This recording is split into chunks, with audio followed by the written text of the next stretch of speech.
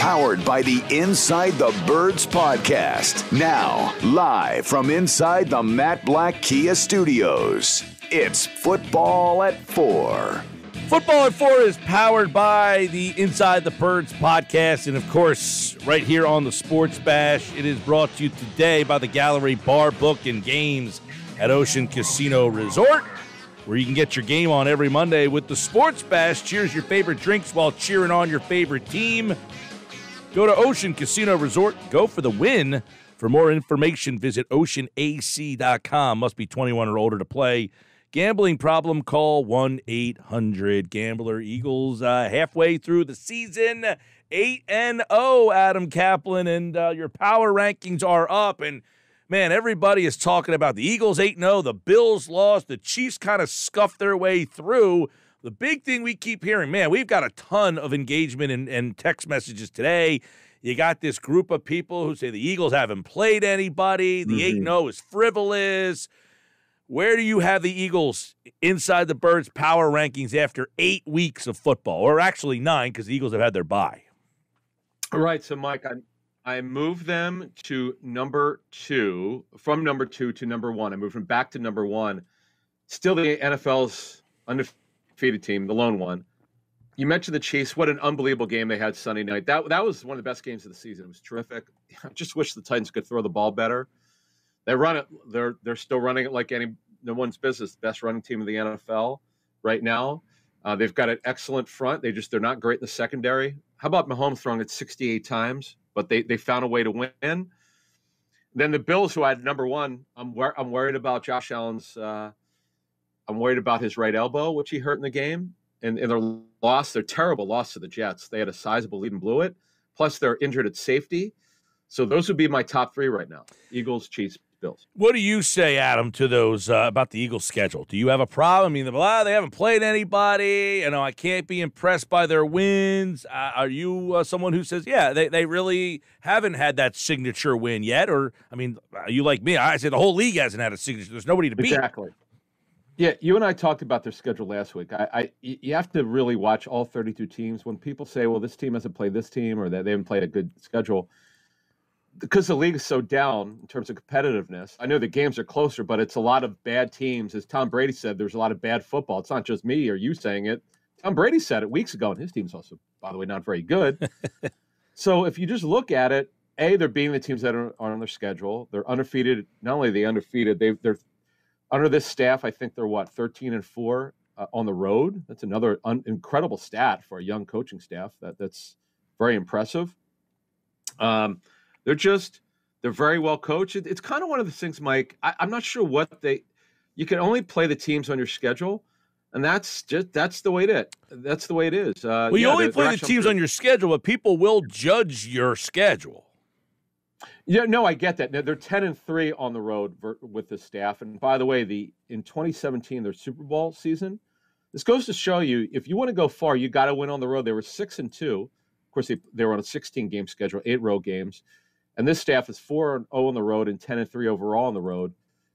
So where do I think they'll be tested before we take a look at some other things here? Tennessee, because of the run game, obviously, when they play here after the Packer game. And then it's the 2 Giant games. The Giants, they run the ball extremely well with Barkley. We know Barkley's had some good games against the Eagles. By the way, the Giants have a phenomenal defense. They're playing a little bit better than most people thought on defense. So that'll be a challenge for them. And when you just look at the Eagles' schedule, they're the typical, I hate to say cream puffs, games that they clearly should win. And the other thing is, we were talking about this in Inside the Birds, they're going to be a favorite in every game. The other tough game, and this one will be a lot harder than the first one, because Dak Prescott will start that game unless he gets hurt again. Whereas Cooper Rush started, he was terrible in Week 6 when the Eagles smoked him. That game in Week 16, Christmas Eve, at Dallas, Mike, that's probably, to me, if everybody's healthy on both sides of the football for Dallas, that should be the hardest test of the season. All right, well, let me ask you, because I have your power rankings in front of me. You have the top 3, Philadelphia, Kansas City, Buffalo. I think most people have them in some top 3 order. 4 and 5, Philadelphia has played Dallas and Minnesota. You have them 4 and 5 in your power rankings. Yeah, and I didn't move them from last week. So Dallas was off their bye. And then Minnesota, they had a good comeback win. They're the team out of the top 10 that keep winning close games. They keep finding a way to win. Yeah, I have them at 5. They're now 7-1. They haven't lost since they played the Eagles. Then Baltimore, who, I'll tell you what, they've turned their season around after a slow start. That was a great win they had over the Saints. Very dominant. They're finding ways to win with a lot of guys hurt. Seattle, the two strongest surprises this season. I'm not as surprised as other people are with the Vikings. I thought they'd be over 500 because I knew they had a good schedule and a good team, good roster. I get it's a new coaching staff, but Seattle being 6-3. I mean, I'll admit I made 6 over and under bets before the season started. I'm going to get that one wrong. I had under 6. Well, but you have them ahead of Miami, the Jets right now. Yep. So you think this why? Seahawks team not only is good, but they are here for the long haul. Well, here's the thing, folks. You could say what you want about Geno Smith. Not only is he in the running for most improved player in the National Football League at offense, he's probably going to be in the running if he keeps this up for the MVP, believe it or not. Geno Smith, yes, that Geno Smith, who, by the way, was the Eagles' choice to be quarterback in 2012 under Chip Kelly, heading into their visit at West Virginia. After the visit, they decided they weren't going to draft him. Yeah, and remember, there was a time where people thought Geno Smith might have been the number 1 overall pick. He ended up sliding all the way to the second round, so it wasn't like this guy was a total bum. In fact, I said the other day, I saw almost every throw he made at West Virginia. His strong suit there was he was so accurate. I mean, he just made every accurate throw. I think, look, we're seeing with Jalen Hurts. You're a product of the offensive system. They got weapons. Metcalf, Lockett, the running back, Walker's a kid, and their offensive line is way better than it's been in the years that they had Russell Wilson when he was running around for his life. Well, the problem, though, Mike, on that with Russell Wilson, where I disagree with you, he held on to the ball way too long and made their offensive line look worse. Fair. But on your point, they drafted 2 rookie tackles, including Charles Cross as their left tackle. The 2 kids have played really well. You mentioned Kenneth Walker has been a great story. Remember, they lost Rashad Penny, their starting running back for the season, but they drafted Walker to replace him. He's been terrific. Look, they've been an incredible story. This is but the Jets, I have the Dolphins at 8. They keep winning. They're finding ways to win, though their defense is struggling a little bit. But the Jets, they had arguably the NFL's hardest schedule coming into the season. That's why Vegas only had them for 5.5 wins. I had them over 5.5. I thought they'd get 7. They're already at 6. They're 6-3. What an incredible comeback win. And Zach Wilson played a little better last week. But their defense is the story, Mike. One of the best defenses in the National Football League. And their secondary, Sauce Gardner, clearly the defensive rookie of the year. He's been awesome. And another one for Seattle, Tariq Woolen, who's a rookie out of Clemson, I think. Yep. Who's at corner as well. He's been terrific. 5th round pick. They got him deep in the draft. Their draft class has been outstanding. Speaking of draft class outstanding, Jalen Hurts was a 2nd round pick. And I guess we're 8 weeks in.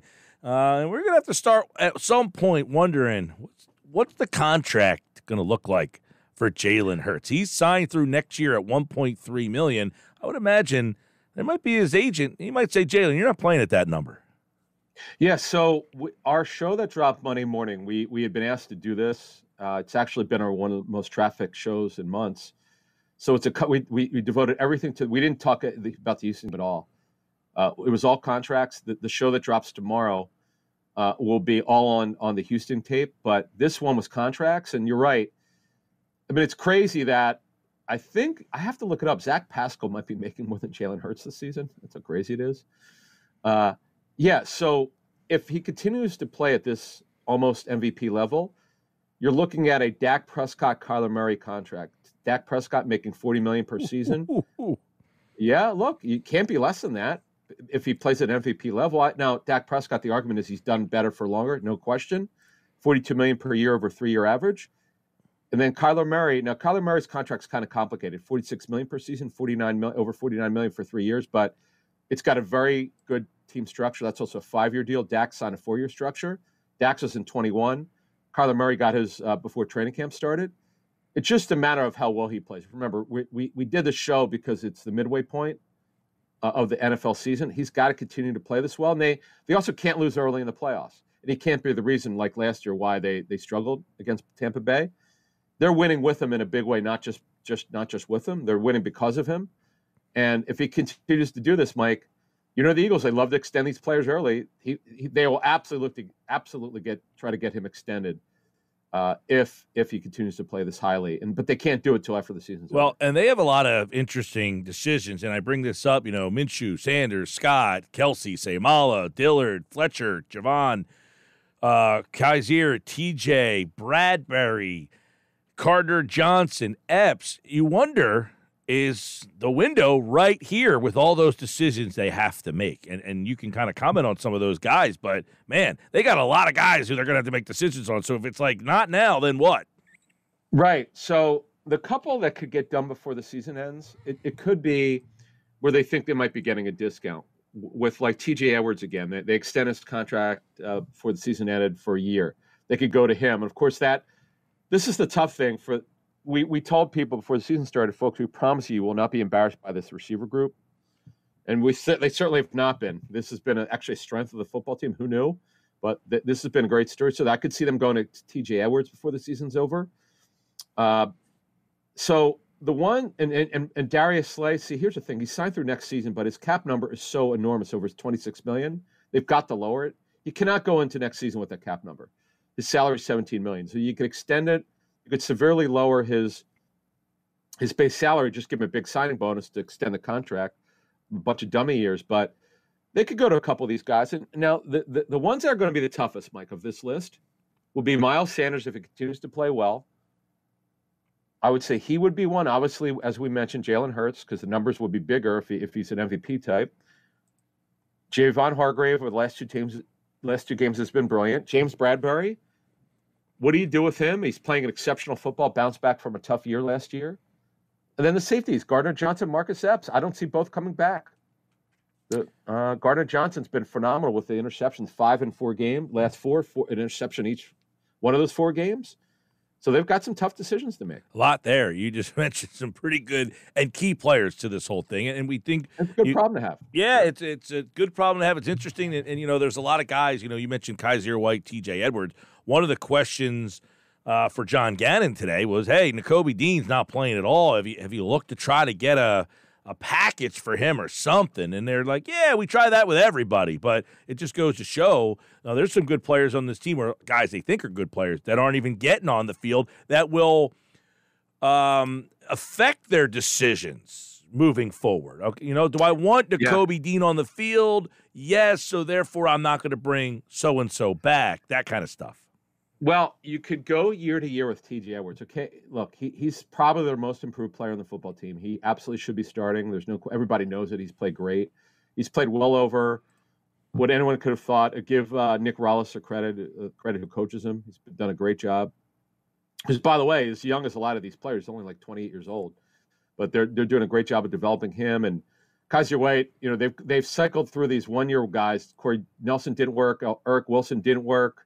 There are other 1-year linebackers over the years that didn't work, but this guy, Kaiser White, has been a stud, former safety, as you know, at West Virginia. He's earning a reason to come back, but they have leverage here because of Dean. Their leverage is really Nakobe Dean in negotiations. They're like, hey, listen, we offer your deal. You don't want it? We'll just go to Dean. Right. It'll be interesting to see Adam Caplan, the Eagles 8-0, back on Friday here on the Sports Bash. We'll look at the Commanders, who are in town on Monday Night Football. Tyler Heineke, they're in the wild card mix right now, a half a game out. So big game for Washington coming into Philly, Monday Night Football. And you can hear the game right here on 97.3 ESPN. All right, Adam Caplan, we'll catch up on Friday. Sounds good. Thanks.